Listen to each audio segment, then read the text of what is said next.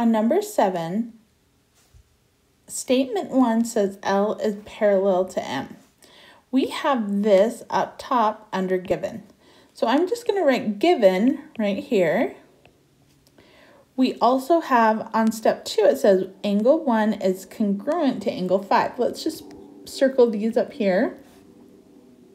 1 would be congruent to 5 because of the alternate interior theorem. They're alternating sides. They're on the inside of the two parallel lines.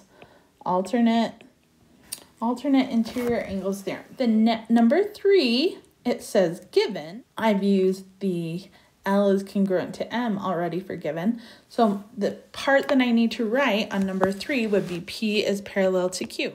Next, I'm going to use the corresponding angles theorem.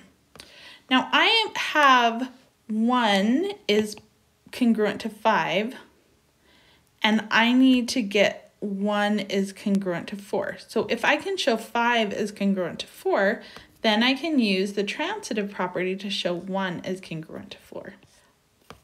5 would be congruent to 4. And that would be because of the corresponding angles theorem. And since 1 is congruent to 5 and 5 is congruent to 4, 1 would have to be congruent to 4 because of the transitive property of equality. On number 8, we have 2 parallel lines. And I'm just going to extend these out. These are my 2 lines, but I have 2 transversals. 1 is here and 1 is here. So with the parallel lines, alternate interior angles are congruent. So if this right here is 120, X would have to be 120 as well. Now I have to be careful because this line here is not parallel to this line here. So I cannot say that 120 is not equal to 50 because these 2 lines are not parallel. We have these 2, and this is shown by these 2 little arrows here. That means parallel lines. Since 50 and Y are the same side interior, this is the transversal of 2 different parallel lines. 50 plus Y has to equal 180. So Y would equal 130 degrees because of the same side interior angles theorem. Looking at number 9, we have 2 parallel lines. We're going to extend these lines out.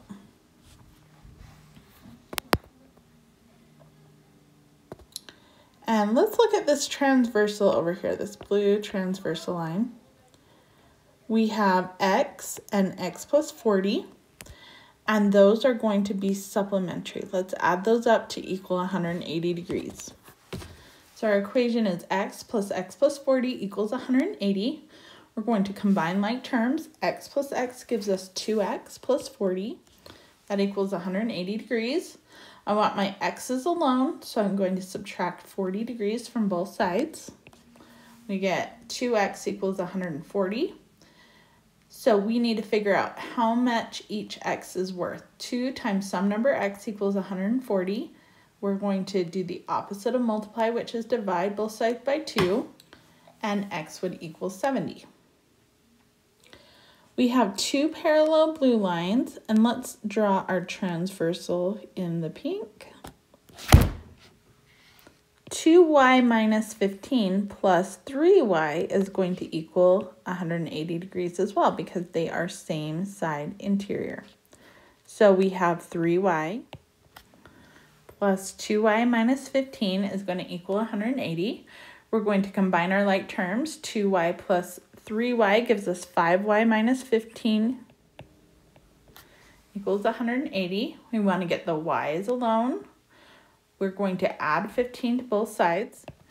We get 5 times some number y equals 195. Divide both sides by 5, and we get y equals 39.